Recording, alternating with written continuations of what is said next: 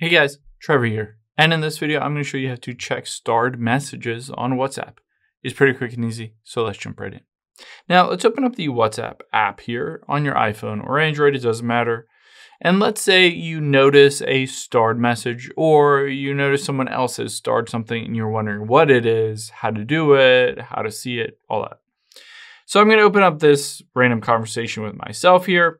And let's say I tap and hold on this little coffee mug. You can see at the very top is star. So I can tap on it and you'll see it just adds a little star right next to 11:21 a.m., which doesn't give you a good idea of exactly what this does and what that means.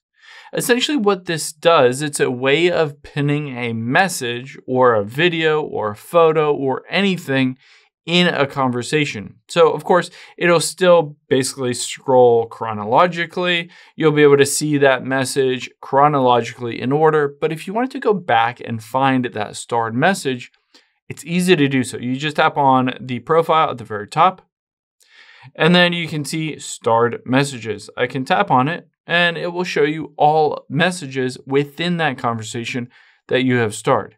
You can always tap on edit here and you can choose this one and you can choose to unstar it. You can of course delete it. You can reshare that. Any of that, you can manage them directly on here, but it's a way to kind of bookmark or save certain messages within a conversation if you wanted to go back and see those again. I hope this helps. If it did, hit the subscribe button down below. It really helps me out. And I'll catch you on the next one.